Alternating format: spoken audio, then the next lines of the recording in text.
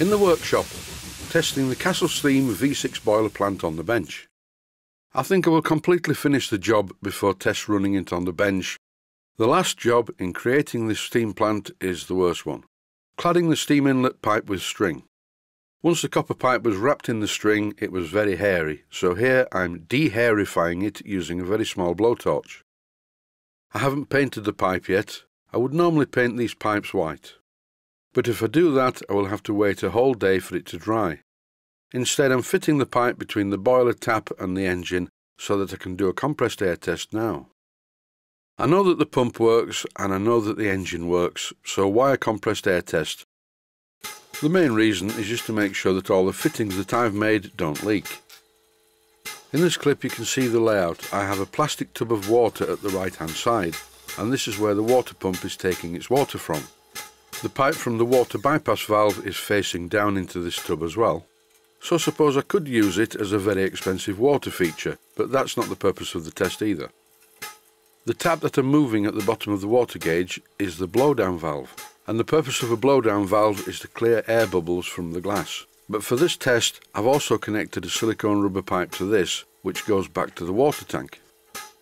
Why have I gone to all this trouble? Well, if I didn't, it would be the shortest air test in the world. This Southworth pump moves a lot of water, and possibly about 20 or 30 strokes of the pump would fill the boiler right to the top. With the boiler pump running slowly and the blowdown valve open, the water goes into the boiler and runs down the pipe back to the tank via the blowdown valve. But when I speed up the pump, it's actually gaining on the blowdown valve, and the water level is climbing up the gauge glass. It's not so bad at this speed. When I slow the pump down, then it more or less equalises. What goes in comes out. But even at this speed, if I let it continue, the gauge glass would fill right to the top. And that's why I fitted a water bypass valve on the water inlet to the boiler. When I open this valve, the water that should be going to the boiler's check valve is diverted to the outlet pipe that returns the water to the tank. At the moment I'm 66 years old, and I'm getting older by the minute. And I'm also type 2 diabetic, but I don't take any medication for that, I control it by diet. Why am I telling you this? Well, when I see or hear running water, like this for instance, it triggers a response that makes me want to go to the toilet.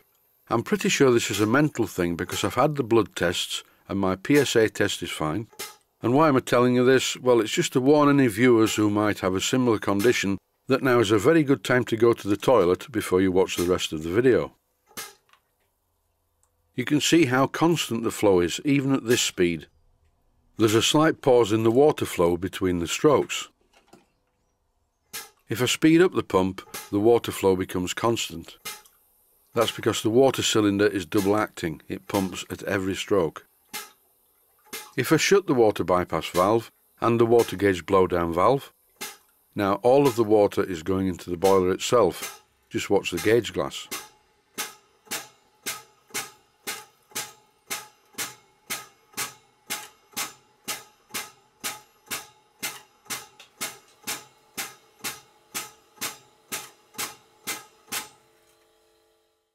As I was looking around the steam plant while you were looking at the water gauge, I noticed that the steam valve to the pump was leaking slightly, so I removed it and refitted it with some Loctite 542. So that's not going to leak again.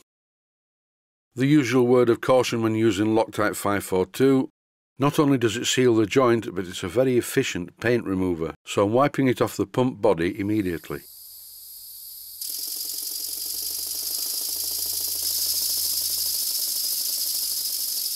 The air test on the Castle Steam V6 boiler plant is successful. So I've disconnected the air supply and reconnected it to this pair of Blackgates twin engines that I'm running in. The really nice looking gadget behind the Blackgates twin is the original pump that fed the boiler that was on this baseboard.